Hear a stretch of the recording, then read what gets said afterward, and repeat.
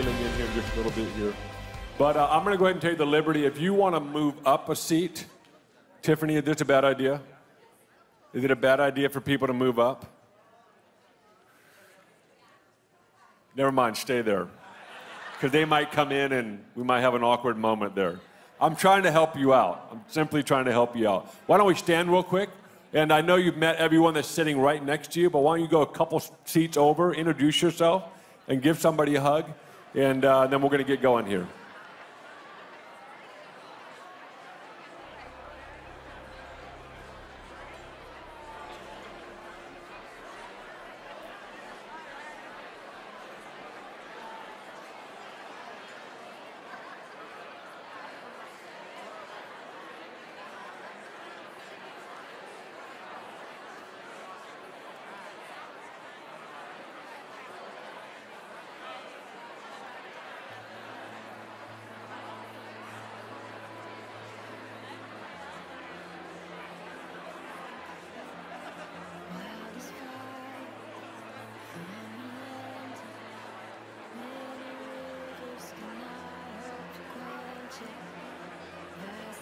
All right, go ahead and wrap that up. Go ahead and grab a seat.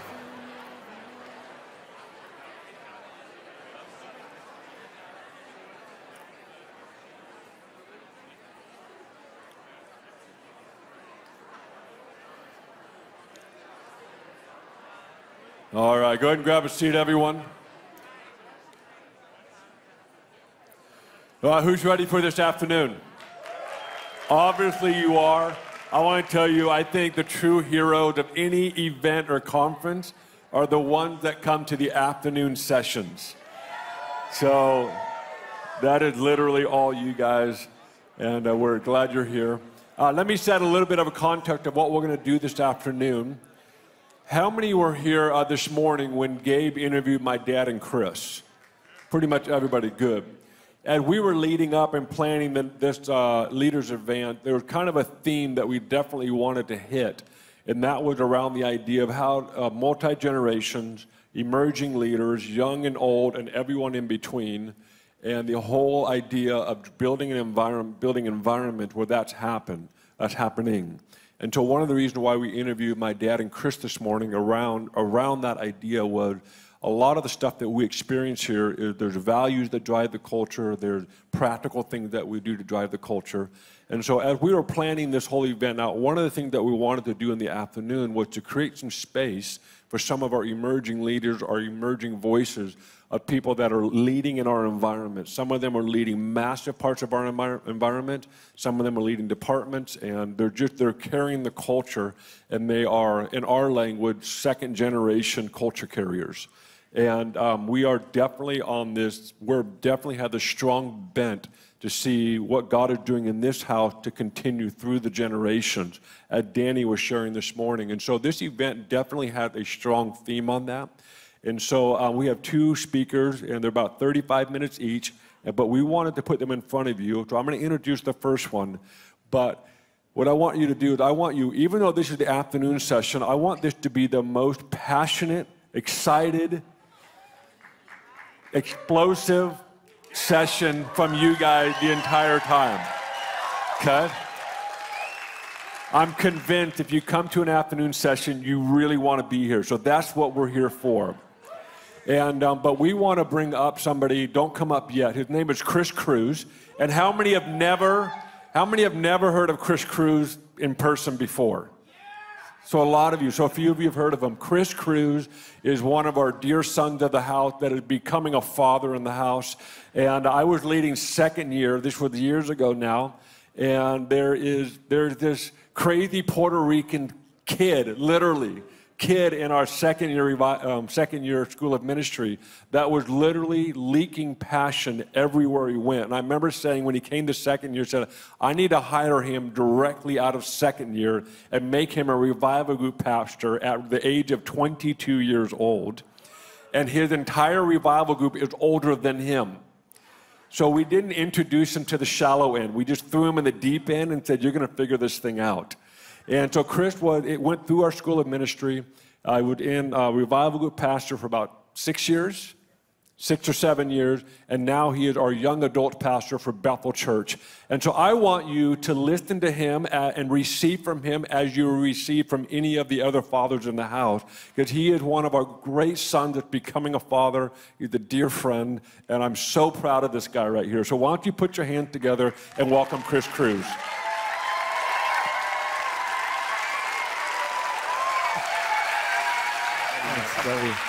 you. Yeah.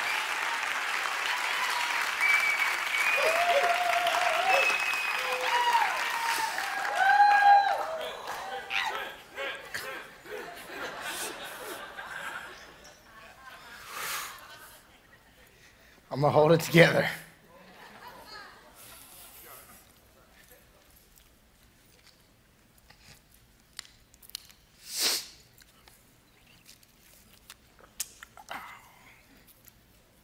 Well, hi, I'm Chris. Whew. Just had to get that out of the way for a second. That's gonna happen periodically, so you're gonna have to excuse me on that note. Spent a little bit of time before this just praying and just, yeah, I'm feeling good. Well, yeah, my name's Chris. I'm originally from New Jersey. Yeah, wow. Are you guys actually from New Jersey? Where are you from? South Jersey. Where in South Jersey? Okay, cool. I'm from Trenton. And so I'm from the place where real pizza's from, where you have things called pork roll sandwiches. There's a few. That's awesome. Thank God. But yeah, so I'm from New Jersey originally. I have been married for 7 years to that beautiful woman down at the end, Lana. That's my wife over there. 7 years. We have my wife is the testimony that God does not treat you according to you the way that you deserve to be treated. I have married up, and my wife is extraordinary. I am not. Yes.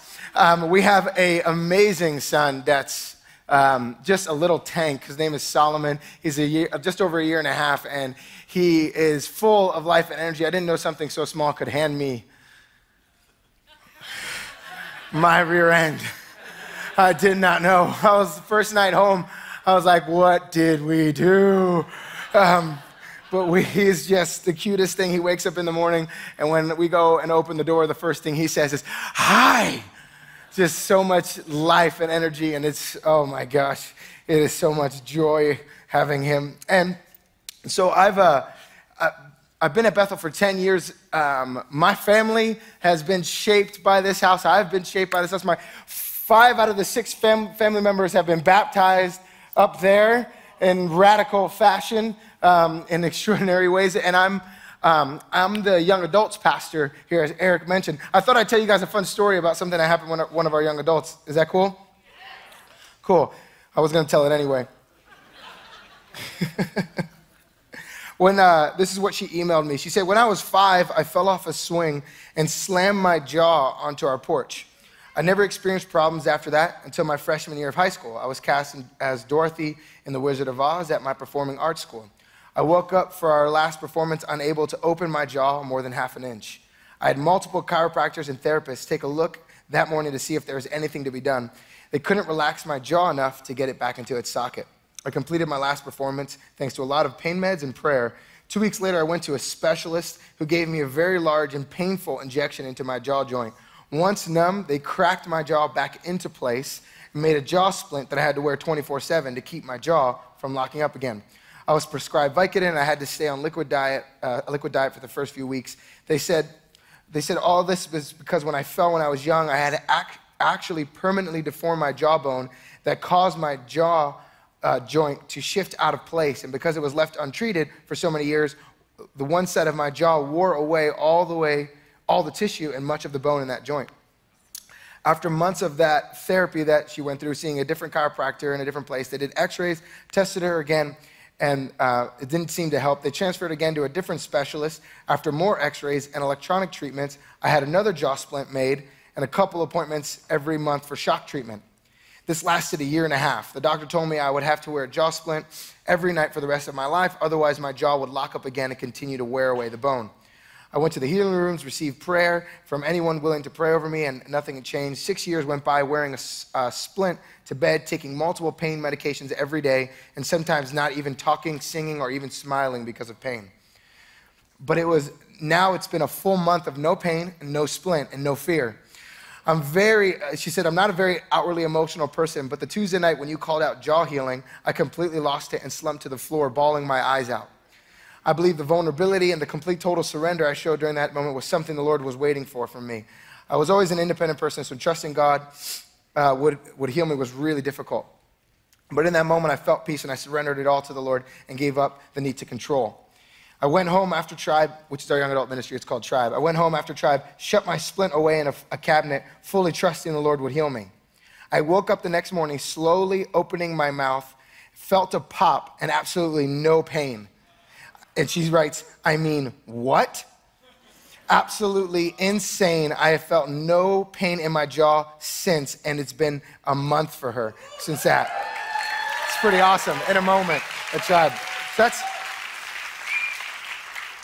We meet on Tuesday nights, and they're just a rowdy bunch that I love getting to run with. They're so much fun. But I am absolutely thrilled and humbled to talk with you guys and share what might be helpful from my life or anything that I experienced. So I feel way in over my head again. So it feels like it's a little bit of life for me right now. Before we get into this, what I want to talk to you about, in 2005, I had a radical encounter with the Holy Spirit that changed everything about me.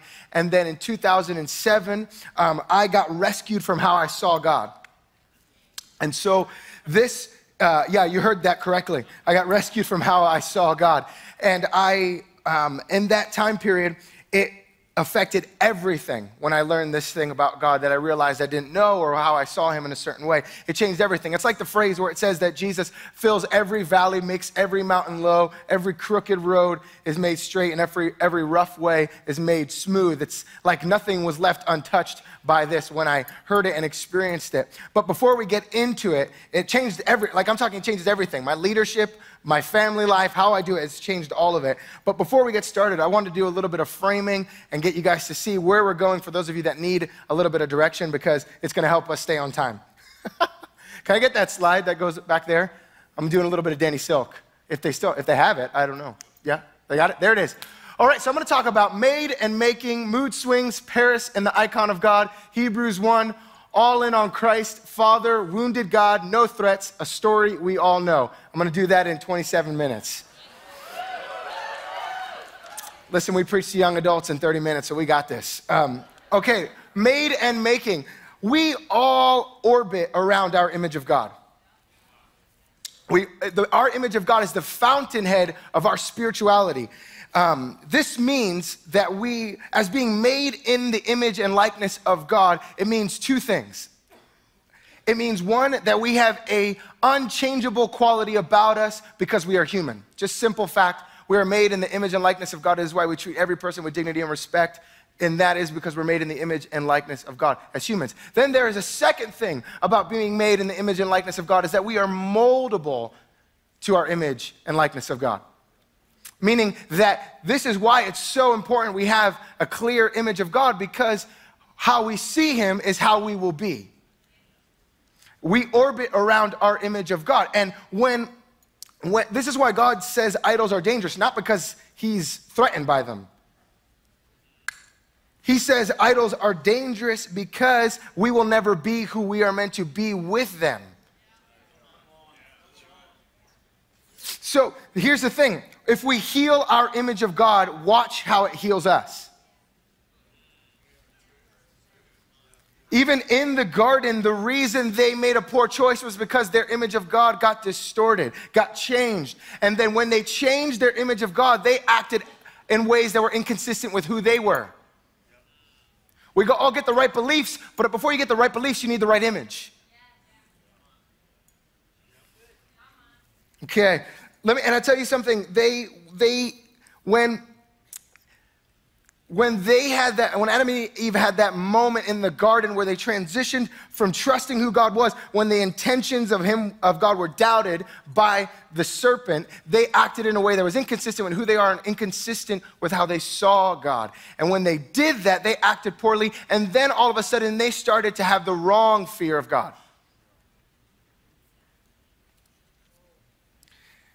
And we all have this God-shaped vacuum inside of us that is because we are made in the image of God. So the way we see God is how we will be made inside. So when we have this vacuum that pulls in these things, if we don't have clarity, what we start to do is create an illusion and a myth around God. And I know a lot of atheists who I am with them in the atheist camp of the God that they think is God, because of the way that they experienced all of life, and the vacuum of that started to create this image of God that was inconsistent. And I had it myself. This is where for me, I thought that was going to stay up there, but it's not.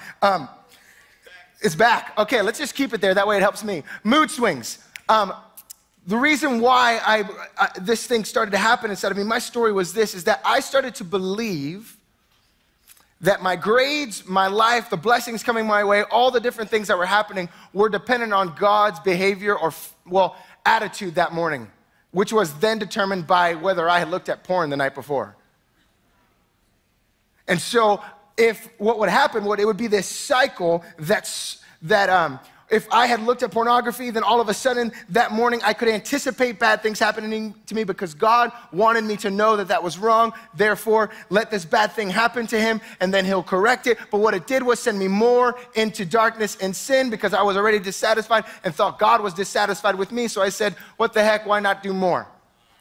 And so this idea of the mood swings of heaven made me live so inconsistent, so swayed back and forth. I started to anticipate his vengeance before I anticipated mercy. He looked like Zeus more than he looked like anything else. He was throwing lightning bolts when I had poor behavior, and I felt like all of my life was trying to figure out how do I soothe his conscience about me? How do I change the way he thinks about me? Because heaven is having these mood swings. God feels so bipolar to me. I don't know if you've ever been there. Worship felt like a confession booth that would try to keep God at bay. I loved him, but I feared him in a way that was like, hey, I just got to check off my list. So what I'm going to do? Repent for 18 different things. Because I know that if I repent sometime, then you'll be okay. So I needed clarity. I craved clarity. I don't know if you've ever felt that, because there's something I needed. I needed something to part the clouds of confusion surrounding the nature of God. I wanted to know, what is he like? What is he like?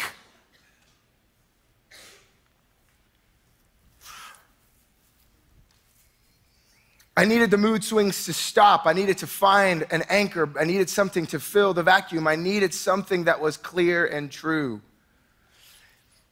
Now, in 2015, my wife and I got to go to Paris, which was a dream trip, and it was the trip where my son, we'll leave it there. So we said we want to go to Paris before we have a kid, and so we went to Paris, and when we went to Paris, we went to the Louvre Museum, the world-renowned Louvre Museum that hosts and holds the famous but way smaller than you think Mona Lisa.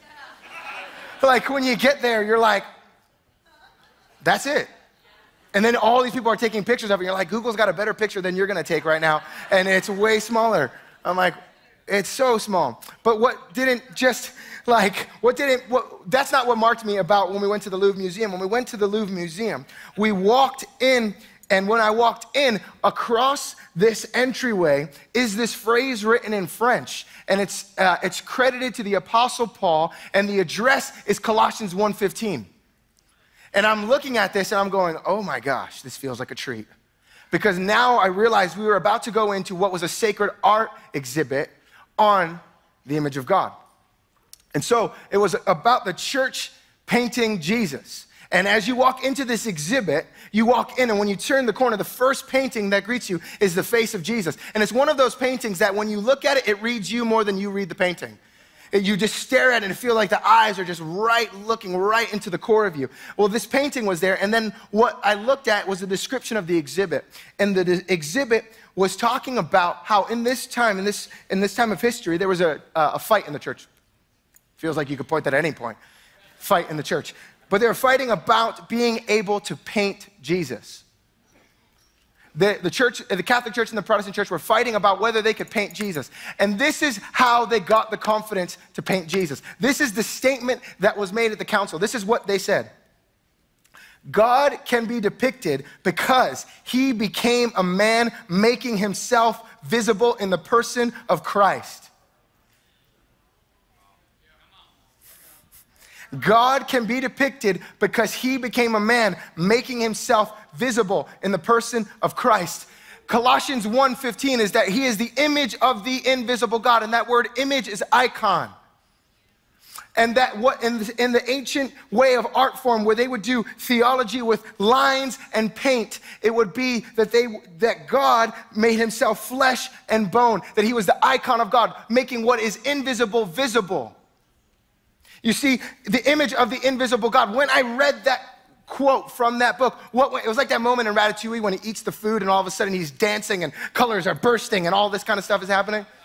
It's because I remembered in that moment what I had heard in 2007 for the very first time, and it just brought me down. Is this phrase right now? You probably have heard it, but you need to hear it every day. Is that Jesus is perfect theology. Colossians 1:15, if they were listening to this when it was spoken to them, because it was a letter passed and read publicly, or they were there when Paul was in prison writing it, they would have heard, he's the image of the invisible God, which would have meant this, that every thought I have about God is now accountable to Jesus. Every thought I have about God is accountable to Jesus. Jesus is the revelation of God that tolerates no rival. Hebrews 1, check it out. You guys are already there because you use an app. I'm getting there. Hebrews 1 says this, long ago at many times and in many ways, God spoke to our fathers by the prophets, but in these last days, he has spoken to us by his Son, whom he appointed the heir of all things, through whom he also created the world. He is the radiance of his glory and the exact imprint of his nature, and he upholds the universe. What he's saying is in the Old Testament, in the law and the prophets, we got rough sketches. Advanced sketches of God. And then in Jesus, we get God's self-portrait. You see, Jesus presses the delete button on all the wrong images we have of God, because he is the anchor in which we now hold to on when we wonder, what is he like? He ends the mood swings of heaven. He kills the bipolar concept of God. He is the flawless revelation of God, is what he's saying here. Jesus is two things for me. This is why I got him tattooed on me. First thing, in icons, whenever you see Jesus with two fingers, it means fully God, fully man. If you're ever wondering why he always two fingers up, fully God, fully man. That's why in icon paintings of Jesus, that's what that means. He's not just going peace. He's going fully God, fully man. Jesus is God's dream come true, the true face of every human. And he is the true face of God. He is not a word of God. He is the word of God. He is not the nice side of God.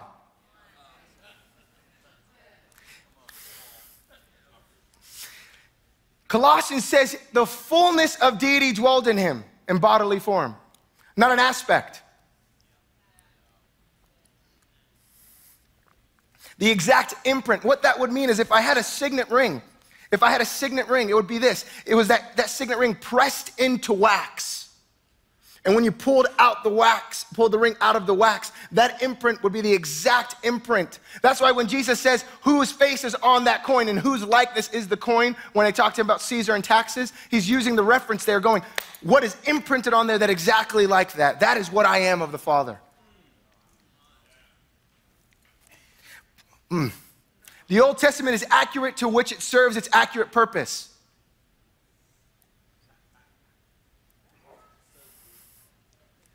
It is accurate in which it serves its accurate purpose. Hebrews tells us that if it was faultless, we wouldn't have needed something, but meaning this, that this is what it means. It says this, it's that it is a womb.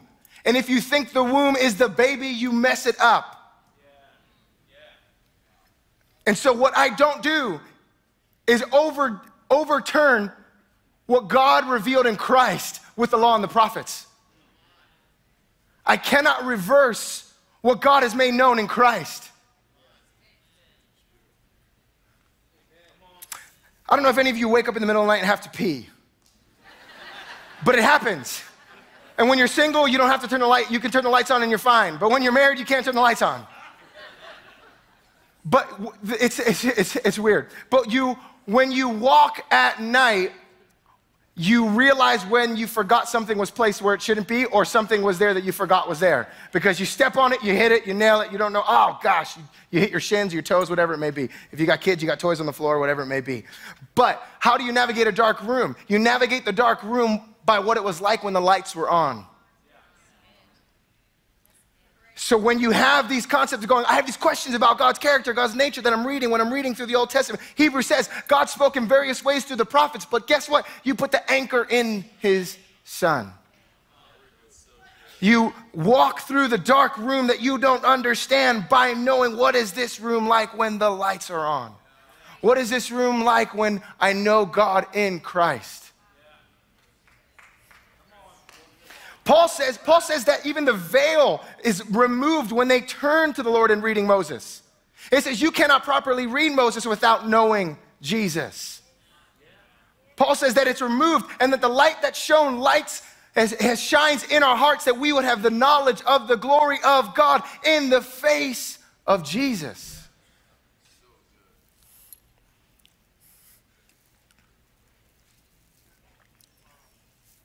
Paul says this in 1 Corinthians 2:2. He says, I came to you knowing nothing but Christ and him crucified. Paul was ready to pull the full weight of his ministry on the revelation of God in Christ. Knowing nothing but Christ and him crucified. Paul didn't get a book on grace that he got at the best bookstore. Paul didn't go down the road and go, what's the best book on grace that I can find?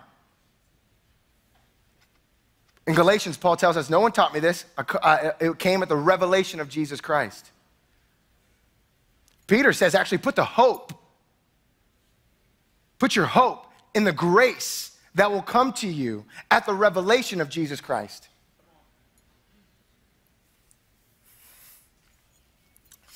But Paul isn't afraid to put the full weight behind this idea that God is known best in Christ. God said to me one day, he said to me, Chris, you're believing a lie about me again. And I was like, what do you mean? He says, you believe that people don't want me. He says, you believe that people don't want to talk to Christians. And I was like, well, I think I actually do believe that lie, yeah. And he said, I'm the desire of the nations. Everyone really wants me. And so I said, you're right, you are the desire of the nation. So I went outside, went to go pray for some people. And when I went to go pray for some people, the first person I went into, I said, how's your day? They said, good. I said, what would make it better? They said, an encounter with God.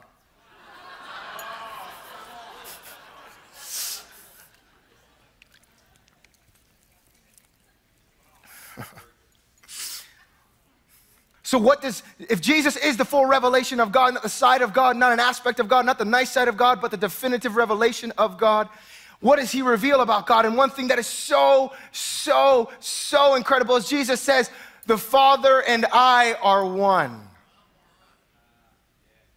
We find that he reveals that God is a father. He's not the unmoved mover. He's not this stoic, just philosophical phrasing. No, he's a father. Jesus actually tells us in John 17 that before God created the world, he was loving the Son. John 17:24, look it up. He says, before you loved me before the creation of the world, before God decided to do any kind of creative act, he was loving the Son.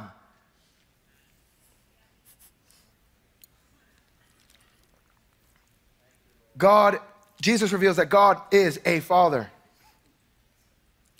Let me tell you another story that's kind of just, I couldn't believe it when I watched the video because I didn't anticipate a lingerie company to tell the gospel. I watched this video. My mom said, hey, you need to see this video. A lingerie company in Thailand wanted to show the beauty of women internally, not just externally. So they did a series of videos to try to show this. And then they're true stories, and they filmed this video. And this one video that I watched goes like this, where you see this mother who is in school running to try to find her kid and pick her up because she's showing up late. And she's trying to figure out, oh man, I got to get my child. And you see her running and trying to do all these things to get it. And you see the remarks made about her because they say, you know, she had this baby through her sugar daddy, or she had this baby through these different kinds of things. And she eventually is just stretched in time, and she meets this artist and says, hey, will you teach my child art? And he says, yes, I could teach your child art. And so over time, he eventually asks her, what's the true story about your daughter? And she says, oh, it doesn't matter, it's not necessary. He says, no, what's the true story about your daughter? And then you see the film starts to show you the true story of her daughter. You find her, this woman, she's at a garbage dump, and she throws her garbage in the garbage, and all of a sudden she hears a baby cry. And she looks in and she sees this child that's been abandoned. And she takes this child home with her. And she says to the man, I'd rather them speak evil of me than speak evil of her. You see, the cross is God willing to be misunderstood so that he might heal his children. So in this, we see a God who says, by my wounds, you are healed. He's a God that says, I actually will put my reputation on the line. I will not protect my reputation over loving you. I will not protect my reputation as God over rescuing you. And on the cross, God does not look like the way they want God to look. You see, one of the early church fathers says this, what is not assumed in Christ, meaning what is not taken on by Christ, is not healed. What is not taken on by Christ is not healed. So what does Jesus have to do? He has to take on human flesh to heal man. But what does he also have to do? He has to take on the wrong images of God so that he might heal the wrong images of God. So that he can heal and set man free, because if he sets man free from their image of God, then they change. God becomes misunderstood in Christ to heal our misunderstandings of God.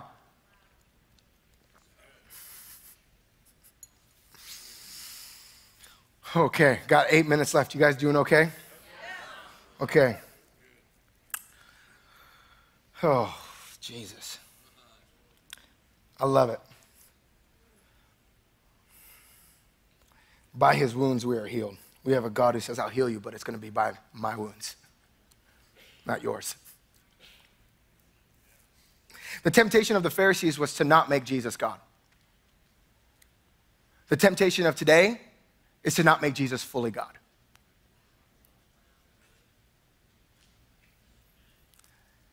The temptation of the Pharisees was to go, Jesus isn't God. The temptation for our hour is to go, Jesus is an aspect of God. He's the nice side. Not to make him the full revelation of God. To go, no, this is exactly what he was like. December 31st, 2007. I asked God, if it is your will to heal, you've got to show it to me. When the lepers come to Jesus and Jesus says, it is my will. I am willing. My intentions cleared right there. The definitive revelation of God states, it is my will to heal. You see, even on the cross, Jesus, man is doing their worst. I don't know if you've ever seen the movie Kill Bill, but if you're not, probably shouldn't see it. Probably shouldn't see it. I saw it before I got saved. I heard about it. I read a synopsis online. It's about a woman who is killed and left for dead and then comes back to get all the people that killed her. You see, on the cross, man does their worst. They crucify God, and in that moment, Jesus is saying to those that are oppressing him, you will not make me an oppressor. Whoa! Jesus is saying, you will not make me an oppressor. Father, forgive them, for they know not what they do. You can't make God an enemy by being an enemy to God. You can't. On the cross, he leaves them who are crushing him, saying, there is a road back for you. There is no threats you're left with. No, I'm coming for your family. No, I'm coming for your friends. No, hey, you who are crushing me right now, there is a way back for you. Forgiveness was the retaliation at the cross.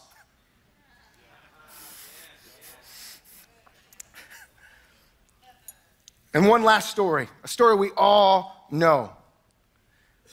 You see, all of these things, when I heard Jesus' perfect theology, this is what I've spent the last 10 years of my life just feeling like I need to undo and unpack with God in my own times, just reading and looking at all of this going, Jesus, oh my gosh, you're much more beautiful than I even imagined.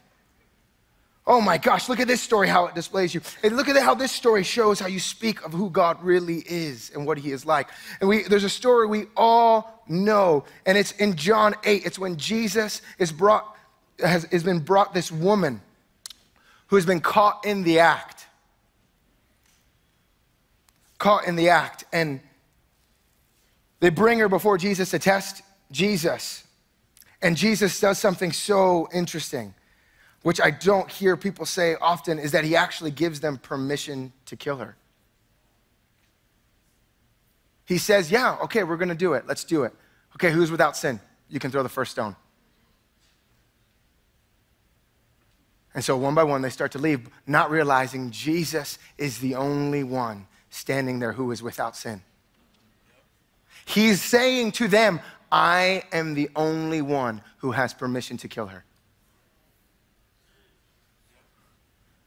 And then they start leaving, and then he says to her, where are your condemners? And she says, he goes, neither do I condemn you. See, God doesn't throw stones. I no longer anticipated God's punishment the next morning in the form of bad grades, somebody getting sick or somebody getting hurt, somebody in my family having this problem happen to them. I no longer anticipated a dissatisfied God. I found out that God in Christ is convinced about me unto death. Convinced about me unto death, not tolerating me, enjoying me. And in this moment, we see that her future holiness, because he says to her, go and sin no more. Her future holiness, because if God says something, he's not puffing it up. It's not hype. He says, go and sin no more. Her future holiness came at the revelation that God does not condemn her.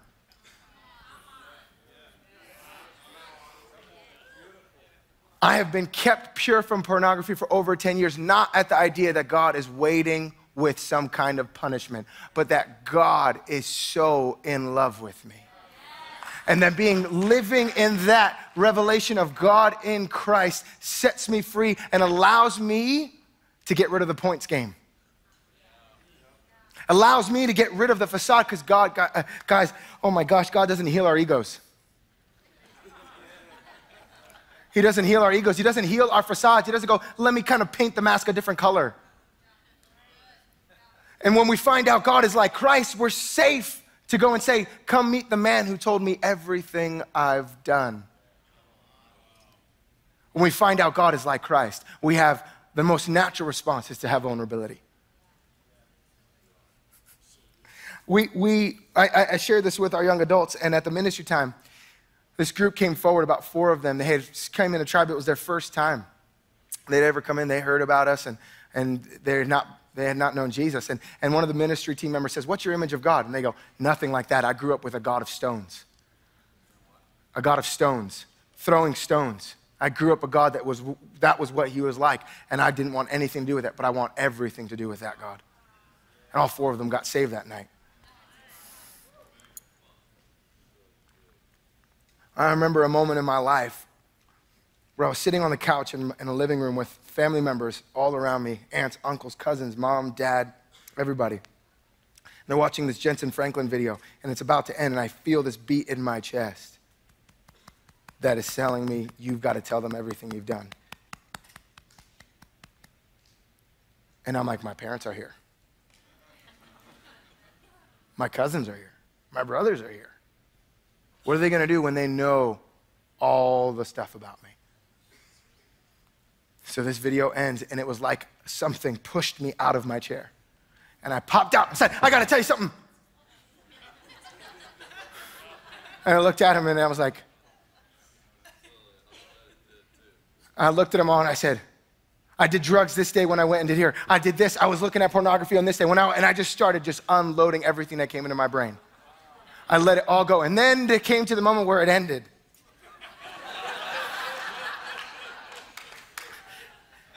And I was like, my parents, what's it gonna be like when they come and talk to me now? And my parents come walking down towards me. And I'm like, okay, golden child, no more.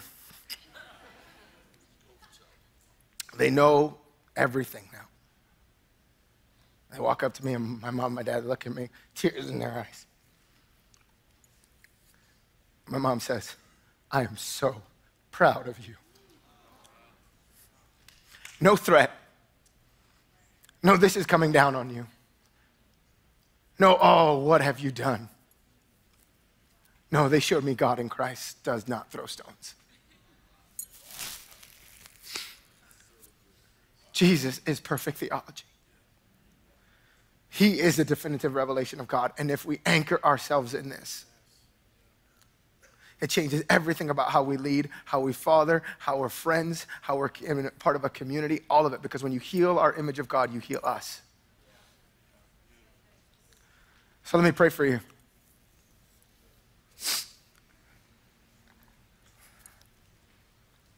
Father, in you we live, we move, and we have our being.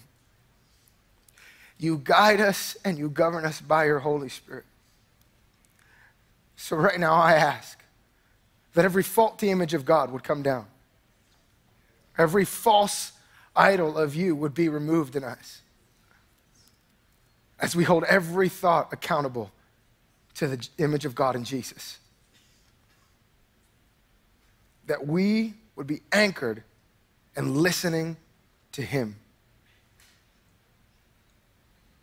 In Jesus' name, help us to live in this, God. To let go of our egos, to get past our facades, to not need to protect our reputation. In Jesus' name, amen. Thank you, guys.